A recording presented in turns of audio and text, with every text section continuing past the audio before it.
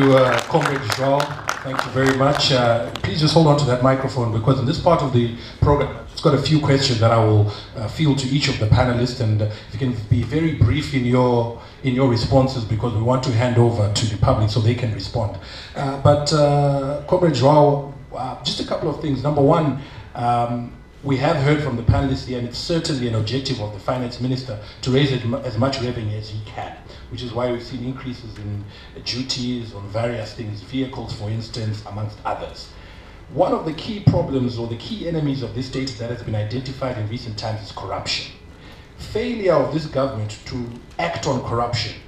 Don't you see a problem where even if duties are raised, all it will do is fuel even more corruption, because what the people at the borders will simply say is, look, Nezoro Kata 500 because duty appeal and Auchida 1,000, but still, there will be leakages in that regard, because we have not tackled the deep-rooted issue of corruption.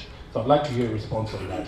Number two, I suppose the big question that many lay people will ask, for instance, my mother often asks, we see the Russians here now, the Chinese are here now, and they're doing all these things and making all these promises. What is it that we are giving in return to them? And I suppose that begs the question of something that has always been pointed out of, the former deputy prime minister used to say, when we box, let's box smartly. When we are doing all these deals, are we really ensuring that 20 years, 30 years down the line, our children, grandchildren will not face any unfair or disadvantages because of what is being done today? Those two to you, sir. Thank you. But again, let me start off with your question on corruption. Look, corruption is wrong. We should all fight to make sure that we don't have corruption in this country. And I think that's it. And I've put that question to bed. But failure to act on it. We should make sure that we act on it.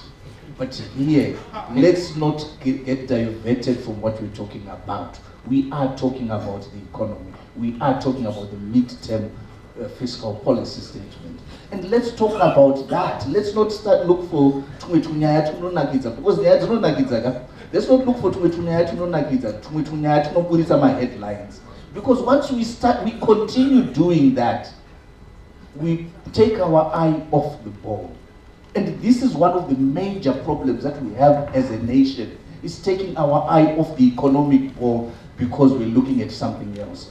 Yes, let's work at making sure that we deal with corruption and we sort out this issue of corruption. The Chinese and the Russians. I will give an example of Kariba Hydro South Extension. Now, that is funded by credit from China. And that credit from China is for the purchase, or it's for an EPC contract, for an engineering, procurement, and construction contract. And that EPC contract is for procuring equipment that is manufactured in China to be able to add an extra 300 megawatts onto the national grid. But that is actually a loan. It is not something that the Zimbabweans are getting for free. It is a loan that we're getting. We will have to pay back that loan. And this is why it was necessary for the Minister of Finance to pay $180 million so that we could get back into good books with I think it's Sinocred, Sinosure, thank you very much. You see,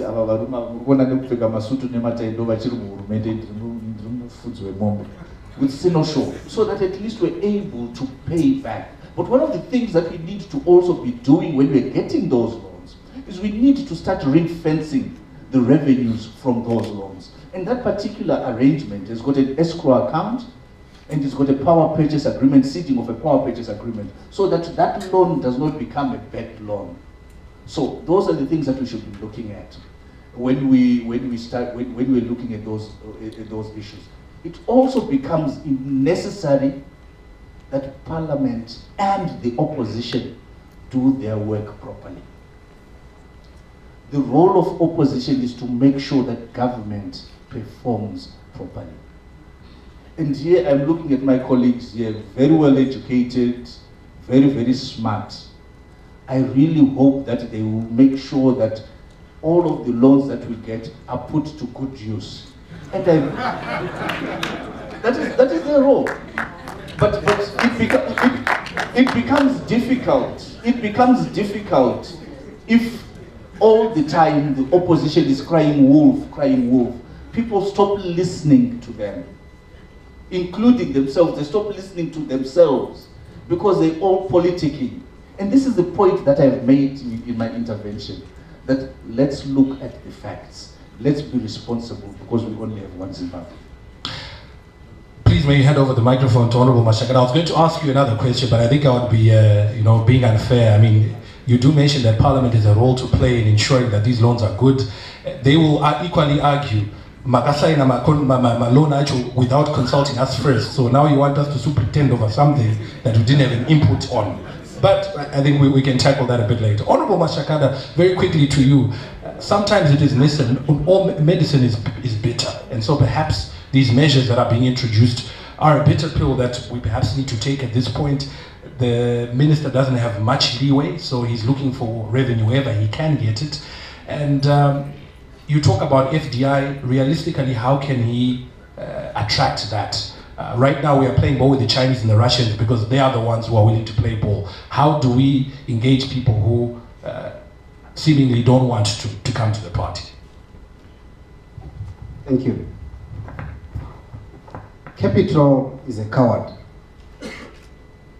For you to attract capital into the country, you have to put measures that makes investors feel secure, that their capital is protected, is safe, and that you can incentivize the flow of capital to your country. I'll just give you some few figures. As I sit here, Mozambique has been able to attract FDI to the tune of 3 billion annually. South Africa, 5 billion annually. Angola, 8 billion FDI annually. It is about improving the investment climate in the country and reducing the political risk in the country, and make sure that you don't change laws on investors. They want policy consistency, policy certainty, and to make sure that once you say you've got a law, you won't run away from the law. But in the context of Zimbabwe, we've got an elephant in the living room, the 51% threshold on indigenization. I'll bet you my last dollar, no investor will put money on the table for you to take 51%. That doesn't happen. Because they borrow this money from capital markets and financial markets. So unless we improve our doing business environment and make sure that capital is with a good return, the other problem is that, do we respect the agreements that we sign? You sign a BIPA today, tomorrow you violate it. If you don't believe in the BIPA, don't sign it in the first place. So it's about playing according to the rules of capital. We are talking money, we are talking huge monies, we are talking about huge businesses. We need to scale up the game when it comes to investment promotion and investment protection. What you're talking about, again, Senator, I think you made the point earlier about perception, that it's a perception issue. Now, if we did all those things and said, look, we've removed the 51%, we've done all this, that capital will not come this month or in 2 years. They will wait to see if indeed we are sincere.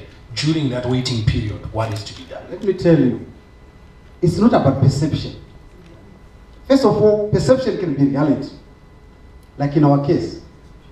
What happened with the ESA deal? If it's perception, we lost huge potential investment from ESA, from the Indian, the largest steel giant. Because we can't lock in that investment, that FDI. We keep on changing the rules. And ESA is thinking of relocating from Zimbabwe. So I'm giving you one practical example. There was some ethanol investor who is now setting up shop in Zambia after going through bureaucratic hurdles.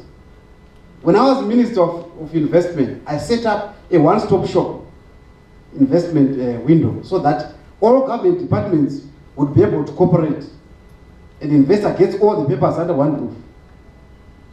But ever since I left government, nobody is keen to follow through and implement that very good structure. So you see, there are practical problems which have to be addressed.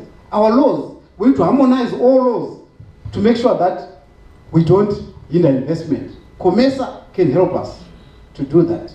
The World Bank can help us to harmonize all our laws so that they don't scamper investment.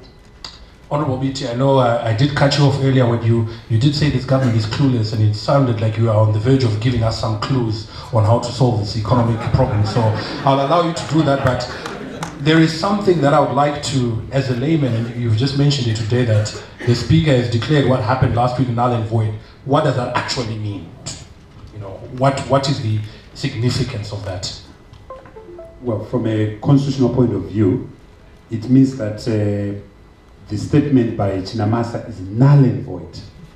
Therefore, anything that was done consistent with that, pursuant to that, is also null and void. So no 5% tax on airtime? Absolutely, absolutely. So he has to start afresh. And I don't know how he's going to unscramble the scrambled egg, but it's a real disaster. Okay, very quickly on to coming out of this depression that you mentioned. Yes, yeah. Thank you for that. But just a small thing, because I think the public is entitled to know this. It is on the Kariba South extension, which the president was in Kariba unveiling or launching last week. That agreement was negotiated by the inclusive government. I signed that particular agreement. No, but that's not my point. That's not my point. My point is, when we signed that agreement, it was $198 million. So I don't know how $198 million mutates into $530 million. And this question is key because your question was on corruption. How does $198 million mutate into $530 million? But the second thing which I want to mention is that what is happening at Kariba is very simple. Zambia did it with the same company, Sino Hydro. They put 2 generators on northern Zambezi. They're just putting 2 generators. So we are also putting 2 generators on southern Zambezi. It cost the Zambians less than $200 million. How is it going to cost Zimbabwe twice that amount? So this is the question which the public must interrogate. So we want the project, yes, but no to corruption. But I want to come to the solution. Zimbabwe needs a holistic, multifaceted approach to the current crisis. The first issue, of course, which is beyond the realm of this debate, is, of course, resolution of the political crisis, resolution of the crisis of legitimacy, resolution of the contested issue around the 31st of July election, resolution of strengthening the issue of the rule of law in Zimbabwe, resolution of completing the constitutional agenda and aligning the Zimbabwean laws to the constitution. So that's political. So you need a canon A that deals with the politics. Without dealing with the politics, this country will not move because this country is subordinated and imprisoned to politics. Number 2, has the rest of Zimbabwe not moved on from these disputes that you speak of? Are they not? On the contrary, you can rig elections, but you can't rig an economy. So the economy is reflecting the true result of 31st July. So that is in fact what is happening. That is in fact what is happening. But I want to come to the technical details, of dealing with this economy. I think you need to do about 10 things beyond the political issues. The first thing that we need to do is to accept that the country is not producing. So the buzzword is production. What supply side reforms can we carry out to ensure that the mines are functioning, the manufacturing sector is functioning, capacity utilization is back to a situation of 80 to 100%. In the immediate short term, we need capital. We need capital in the form of foreign direct investment. We need capital in the form of overseas development assistance, your fiscal diamond, Dr. Kanyenze. We need capital in the form of domestic service. We are never going to get foreign direct investment because of what it describes as the elephant in the living room, called the Indigenization and Empowerment Act. With great respect, we need to repeal, not amend, repeal the Indigenization and Empowerment Act. Send scholars somewhere to Kariba, to Nyanga. We've got beautiful holiday resorts in Zimbabwe. Let our experts come up with a new program for broad-based empowerment as envisaged in the Constitution of Zimbabwe. But the Indigenization Empowerment Act, no. Let's attract foreign direct investment.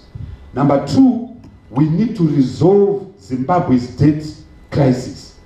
It's not a debt crisis because we defaulted as way back as 1999. When I was in government, Musoro Waka Zimbabwe squared, but that's really squared, Zimbabwe was 1999. So it's not a debt issue, it's a development issue. And I'll tell you why. The World Bank is sitting with over $200 billion for Africa. Donald Kaberuka, the African Development Bank, is sitting with over $30 billion for Southern Africa. Zimbabwe can't access those funds because we have got those arrears. No one will lend money to a defaulter. So we need to deal with the question of the debt question and restore our relations with the World Bank and the IMF, because it's a precondition to access the international markets. Number three, Comrade Rapporteur, we need to deal with the question of gross capital formation, the question of infrastructure. We need at least $4 billion on electricity generation alone. Those are the Chinese deals. I'll come to the Chinese deals. We need close to $2 billion on roads. Our road network is about 88,000 kilometers. Of that, less than 14,000 kilometers is paved. Even that which is paved is falling to pieces. In some areas, it's easier to move on gravel than to move on the tarred surface. We need close to $2 billion on just ICT, the fiber optic infrastructure, the last mile infrastructure, and so forth. So that's infrastructure. Zimbabwe has not invested in gross capital formation since 1968. And as I used to say when I was Minister of Finance, if you wake up someone who died in Harare, who died in 1968, you will not get lost. You might be confused by Jameson Avenue, which is now Samora Machel Avenue, but you will not get lost. Number five, Comrade Chairman, we need to be fully integrated in the community of nations.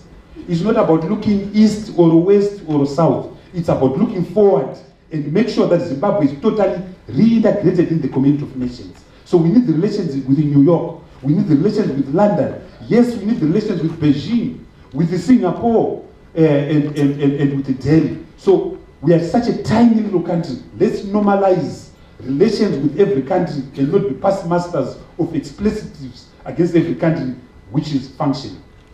Number six, Comrade Chairperson, we need to move away from agriculture, which is based on a handout philosophy. If you look at the budget, $253 million to hand out to. Can we construct our agriculture so that it's run on a business model?